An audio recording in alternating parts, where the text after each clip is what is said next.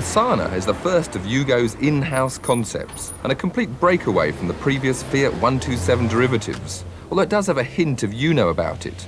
Not surprising, as it was styled by Giorgio Giugiaro, who was responsible for the Uno, as well as, amongst others, the Volkswagen Golf and the Lotus Esprit. It comes as a well-equipped, roomy, five-door hatchback, and at £5,500, it's in the Fiesta, Metro and Nova price bracket. The first thing you notice about the Yugo is the amount of space in the car. It really is in the Escort Cavalier range. A lot of space and also apparent plushness of the seats. And always a lot of good modern features. When you turn the ignition on, the check panel illuminates to display areas of the car it monitors, such as brake pad wear and rear lamps. Then, when driving along, anything open, such as a door, it shows up. Although the check panel does show me the door open, there are a few things missing. It doesn't tell me if I've left the choke out, which is most important these days. Also, there's no clock anywhere in the car, which I found a bit frustrating. The seatbelt alignment is comfortable, good for all driving positions, but the seat adjustment needs a very strong grip in order to move it. Not the best. In the rear, plenty of space still, and even with the driver's seat fully back, plenty of legroom. A nice little armrest in the centre provides a bit more luxury, and there's 3 sets of seat belts, so it's really a genuine 5-seater.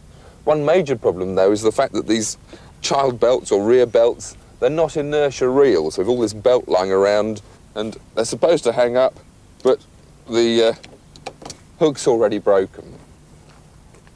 In the boot, again, plenty of space, but one thing, a rather high sill, making it difficult to get heavy bags in. Under the carpet, spare wheel and jack, also rather nice little toolkit. One thing, however, that could be rather dangerous, especially with young children around, is these rather weak struts, making it a little bit dangerous. Power is from the 1.4-litre 70 horsepower Fiat Tipo engine, and later this year they expect to have a 1.6-litre version and automatic transmission. Under the bonnet, spacious simplicity, obviously easy to maintain. On the road, the Yugo is surprisingly good. The performance from the 1.4-litre engine is lively and well up to scratch in its class.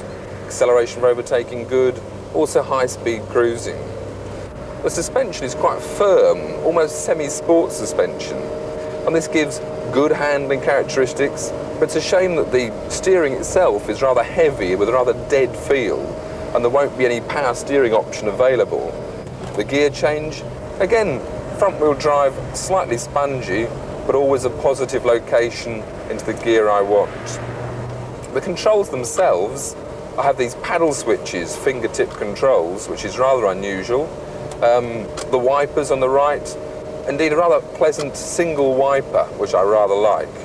On the left there's the headlamps, and there is a small possibility of occasionally, when you go to indicate right, as happened to me once last night, of knocking all the lights off. But that's something I think you'd soon get used to not doing. On the instrument panel itself, I don't particularly like the 5 needle matchstick indicators, which look like a mass of artificial horizons, and at one glance they're all pointing in different directions. So I'm not a particular fan of that. But otherwise it provides all the information you'd want. The good points about the Yugo Sana are its low cost, the fact that it's well equipped and comes with a 24-month unlimited mileage warranty, as well as a 3-year anti-corrosion warranty. Working against it are poor attention to detail, that heavy steering, and also Group 4 insurance.